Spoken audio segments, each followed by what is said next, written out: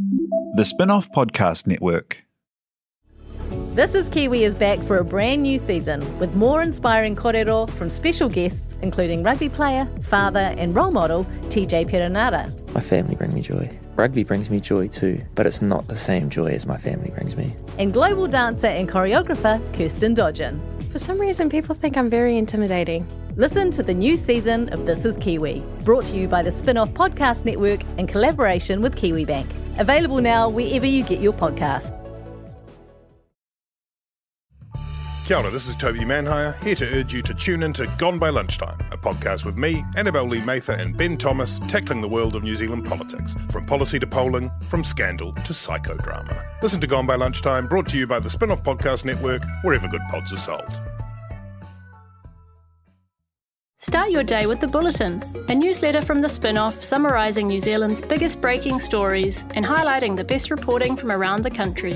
Sign up for free today at thespinoff.co.nz/newsletters. The Real Pod is brought to you by our good friends at Nando's. They've got restaurants across Aotearoa, and if you order through the Nando's app, you can collect Perry Perks points to redeem for delicious rewards. Hit nandos.co.nz to learn more and start earning.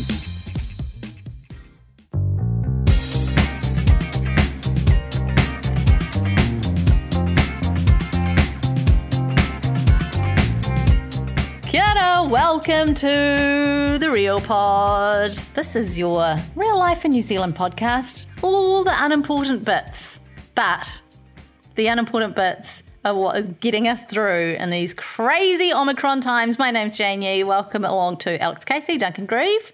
Hello. Hello. Hilda. We're all far apart again. We're all far apart. Takes me back to the bad times. We're kind of in the bad times again. Yeah. But let's not linger on that. We've also got Ti here who is in studio with Duncan. The best place to be. That's right. Very socially distanced. And we are even more distanced, Alex and I, in our abodes. I'm the B team for Ti here, so we can't be in the same space ever. So if he goes down, I'm behind the desk. That's why I'm isolating. I'm not isolating, I'm just hanging out at home. Alex, you're just being safe, aren't you? I'm being safe. I have been to redacted place where redacted has happened. I was going to say, you might be being safe, right now, but that's not been what you've been doing. You've been very unsafe lately. But I love it. What do you mean? Well, you've been going gallivanting around the nation. Yeah, I have. I've been uphill, down dale. And Omicron also been gallivanting around the nation. So that's what we mean when we say she's been unsafe. If you had to choose one out of uphill and down dale, which one was the best? Uphill every time. Oh my God. Really? Down dale. I'm not walking up anything. Down dale. I'm imagining down dale as damp and smells weird. See, I imagine Dale as just a bluff farmer guy who, has a jug of Spates. And we're just hanging out.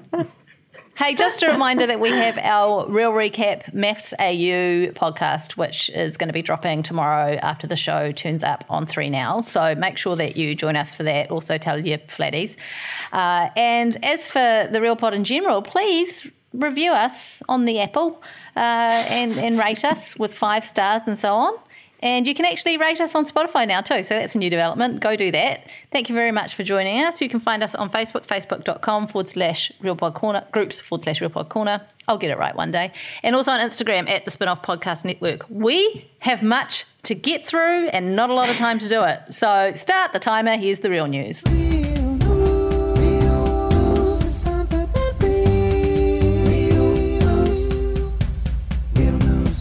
I know I said we weren't going to talk about COVID, but when the Queen gets COVID, that is real news. What a run. First the jubbly, now the COVID. Not only that, but in the mix somewhere, she has announced a new line of condiments that she's producing. She's doing sauces through her Sandringham House website. What? We must review. Yeah. No, she's already, I didn't realise this, but she's already got gin. Is she and chutneys and confectionery. Because she always used to just endorse things. Like, she was like the original influencer. She put her like stamp on a whole variety of things. Even like Boots the chemist was her official chemist. But I didn't realise she'd gone direct to consumer and was starting to make her own stuff. When you say put her stamp on things, Duncan, Well, do you mean literally? Her royal seal. Her royal seal, From like... Wouldn't it be great if she had a pond in the backyard and had some royal seals? She can eat. Seals live in ponds, She can eat a goose, eh? What? Isn't that something? Or nobody else... Only she. Yeah, no one else can eat a goose. Or something like that.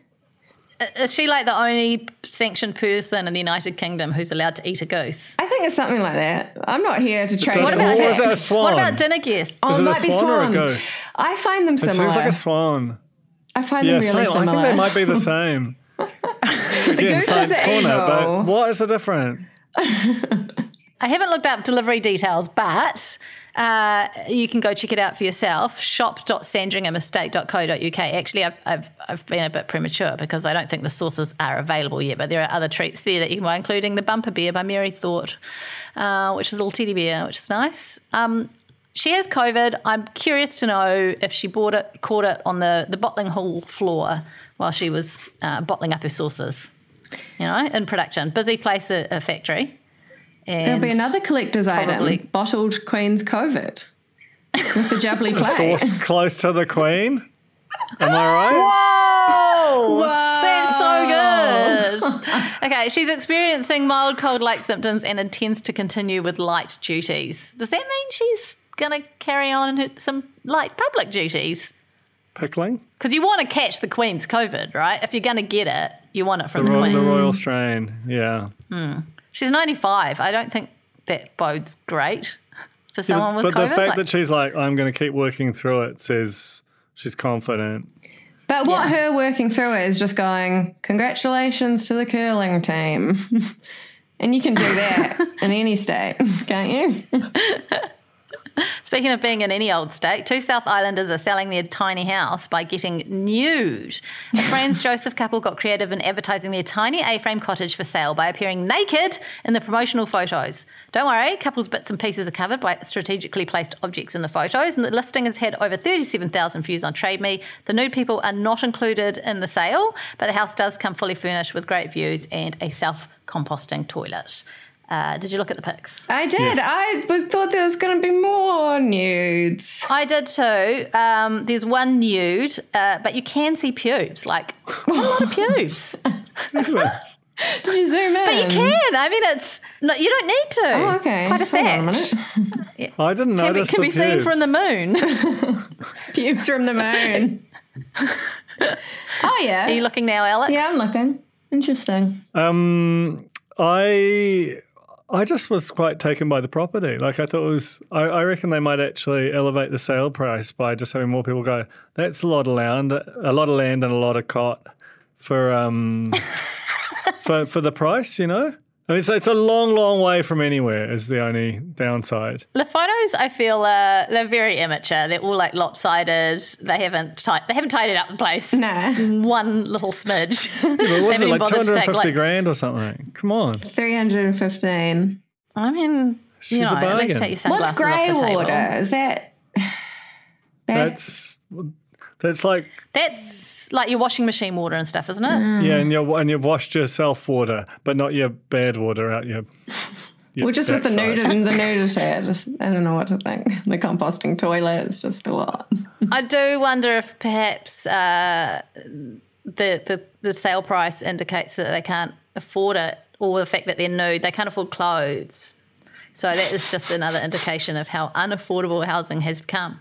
It gets to the point that you have to cover your bits with a watering can, I have seen... It's going to be Auckland in no time. I have seen a lot of nudity on Trade Me in the past few weeks, like just in auction. Not nudity, but definitely knickers and definitely nipples. Whoa. Like people selling, for example, a mesh top, but just like nothing underneath. Or someone selling a top and taking a photo of themselves wearing it, but just wearing undies. I don't know what's going on there. So if you're finding yourself on Instagram getting censored by putting up nip pics, head to Trade Me. That's your place. Yeah. Maddie McLean is engaged. Congratulations.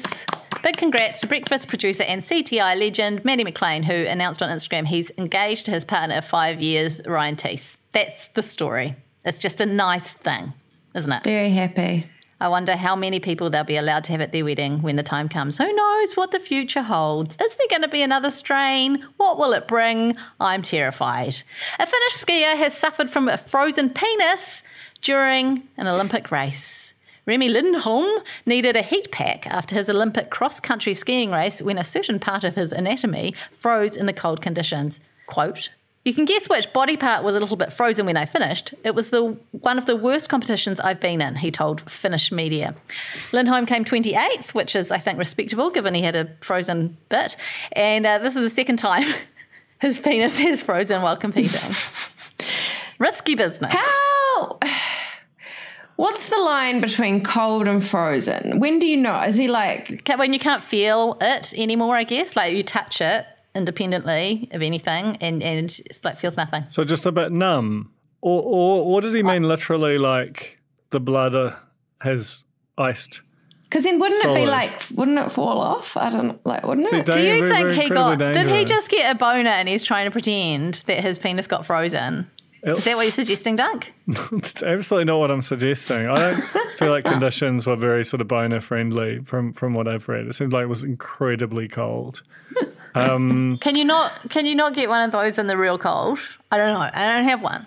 I'm just asking questions. Anyone? I can't. No, I can't possibly comment. I haven't spent a lot of time in the real cold. Down It Dale. does seem like some down Dale. Yeah. It's probably uphill, to be honest with skiing. But you go down Dale.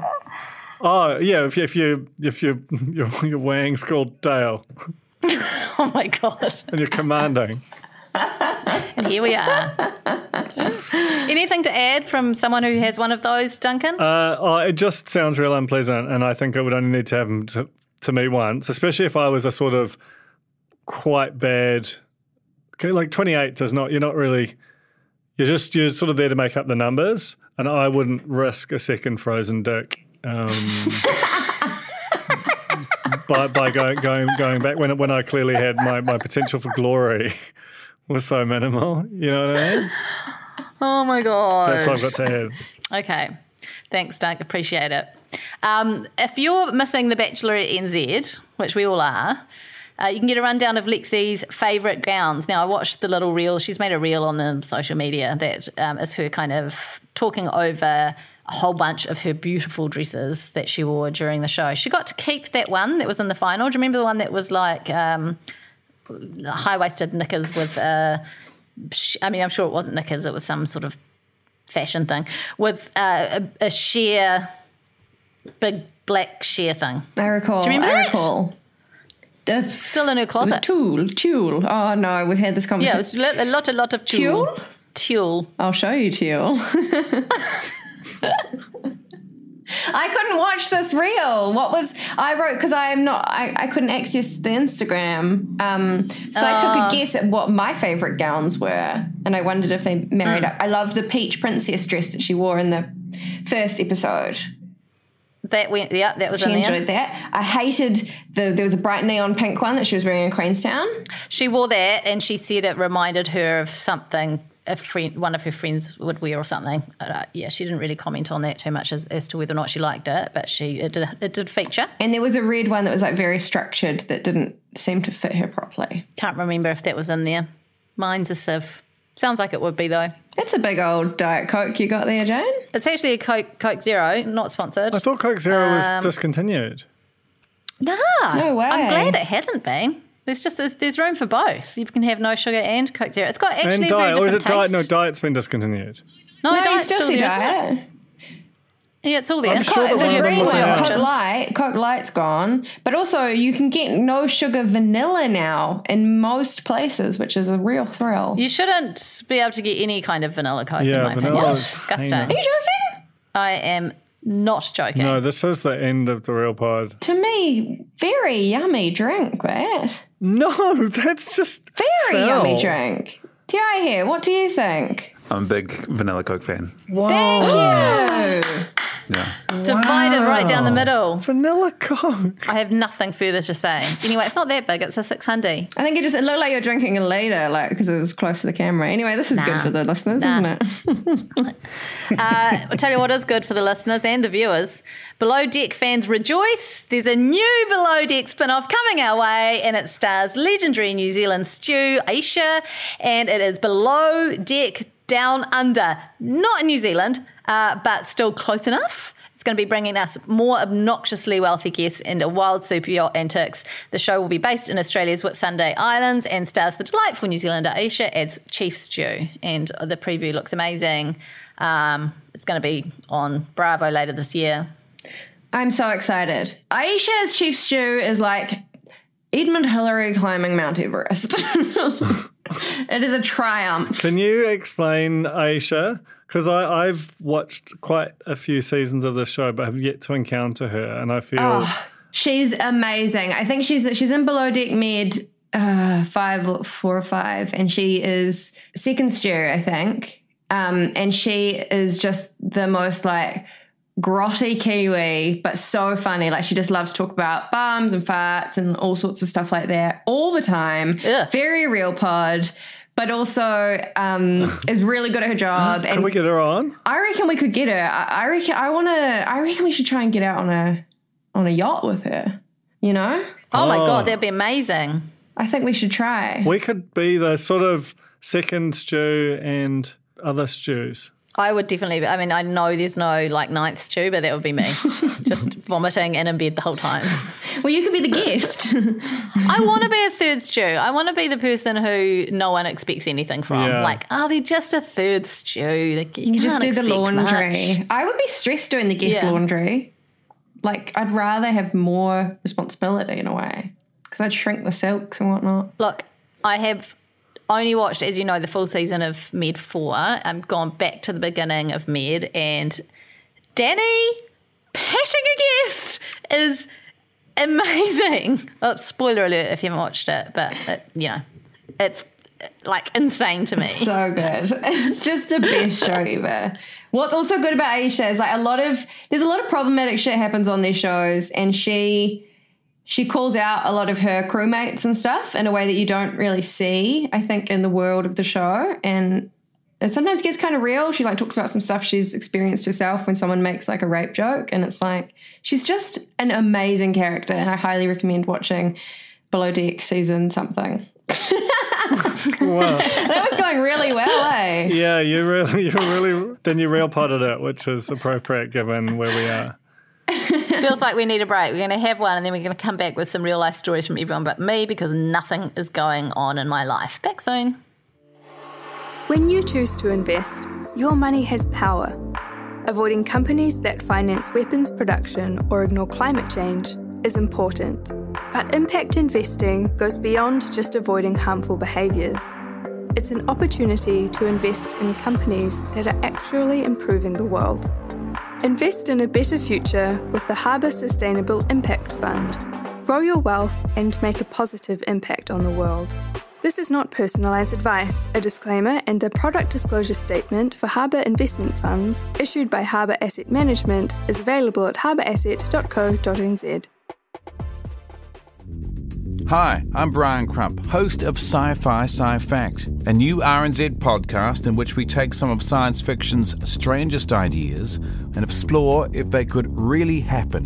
With the help of scientists from New Zealand's McDiarmid Institute, we'll look at all your favourite science fiction characters, from Wolverine to Rumpelstiltskin, Doctor Who to Luke Skywalker. You can find Sci-Fi Sci-Fact on Apple Podcasts, Spotify, basically anywhere you get your podcasts from.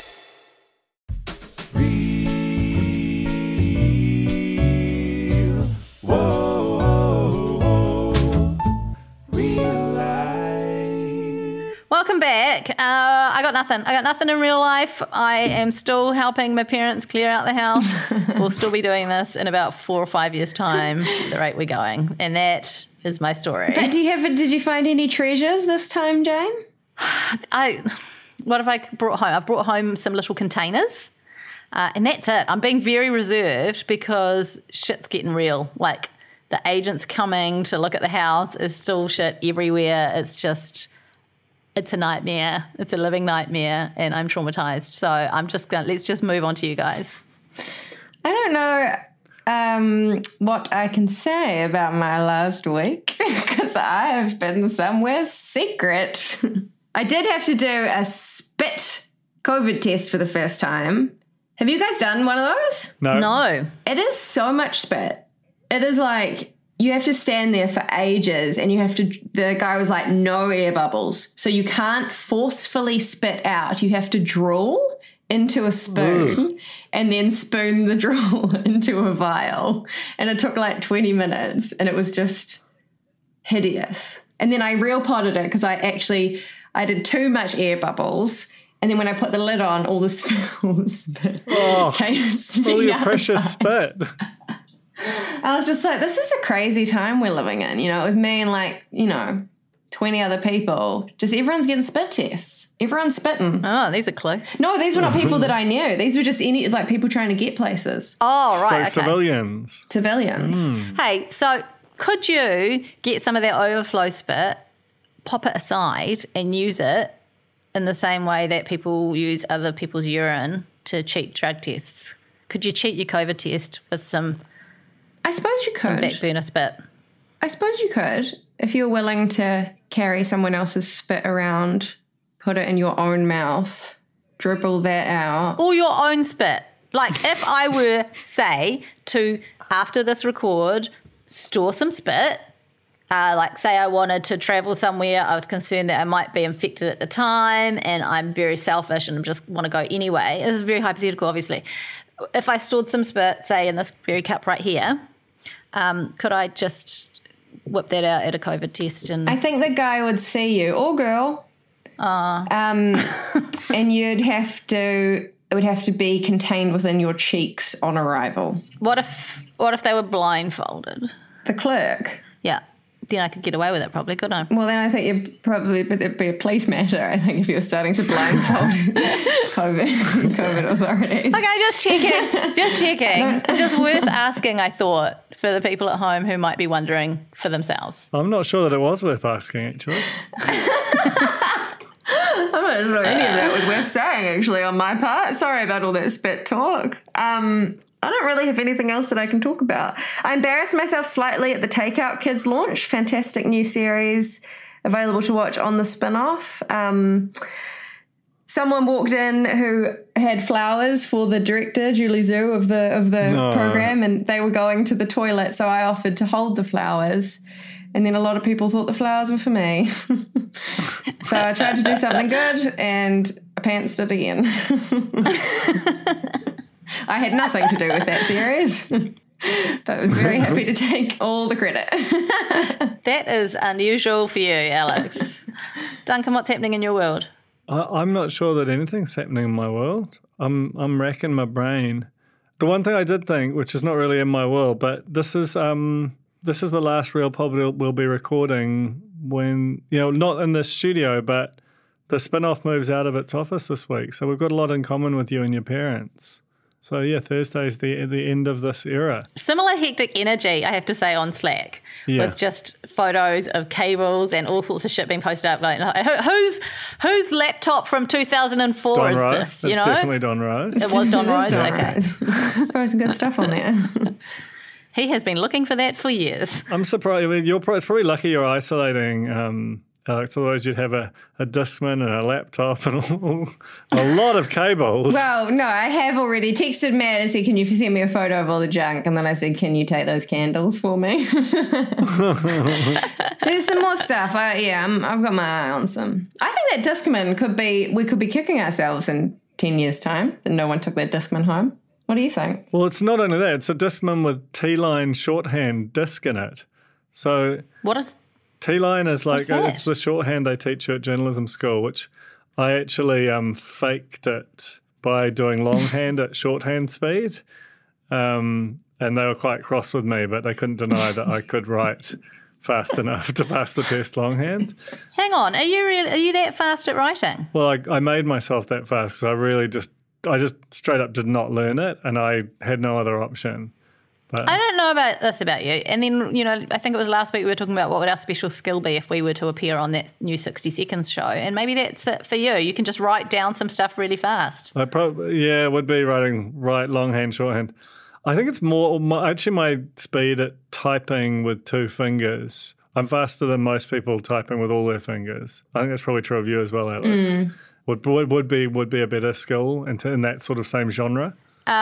Callum, who does our content management for the Spin-Off Podcast Network, I've noticed is a very good one-handed typer. Ooh. Oh. Yeah. That's weird. That is actually how I used to type. Well, one hand isn't like all his fingers or one finger? No, one hand, like holding the laptop underneath, and then one hand o top, kind of like playing the piano. Like a tiny little piano. Like a tiny little piano. Anyway, that is our podcast. Is it? Jahi, do you have anything to add? I feel like we should ask you how your week's been. I've got nothing to add for real life, but I'm thinking maybe the vanilla Coke thing is a generational divide. Oh my God. Oh, just way of saying, my God. Hey, you, Jane and Duncan, I know that you thought we were all just like pals hanging out, but you've got to remember, you're old enough to be our parents. You guys can read into it however you would like to. I think that's my only takeaway. Pretty much only one way to read into it. In my day, you could only get one kind of Coke. That's right. It was called Coke. And it was called Coca-Cola, and we didn't complain. That's right. Yeah. You're the ones that are complaining. We didn't need anything else on our 6 mile walk to school in the snow with bare feet. I tell you what, though, but vanilla Coke launched in our era, in our youth. Yeah. So I don't think that argument stands. We were there with all the fanfare. That's right. We were queued up outside Smith & Coey's for a thimbleful of vanilla It wasn't. We wouldn't just jump on board like the nostalgia retro train, you know? Okay, that actually is our podcast this week. I'm craving a VC right now.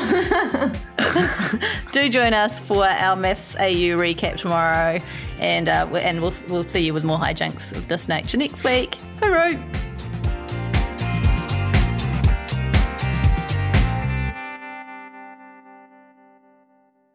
Just quickly, if you're enjoying this podcast and value what we do at The Spin-Off, please consider joining the Spin-Off members. All our mahi is made possible by our members, and we wouldn't be here today without their support. Tautoko mai and head to thespinoff.co.nz/members to sign up. Kia ora, I'm Duncan Grieve, founder of The Spin-Off. You can help us keep all of The Spin-Off's award-winning journalism free for everybody by becoming a member today at thespinoff.co.nz/donate. Kia ora e te iwi, Te Aihe Butler here, podcast manager at The Spin-Off. If you enjoy listening to our podcasts, consider supporting our mahi by signing up to become a Spin-Off member at thespinoff.co.nz/donate. The Spin-Off Podcast Network.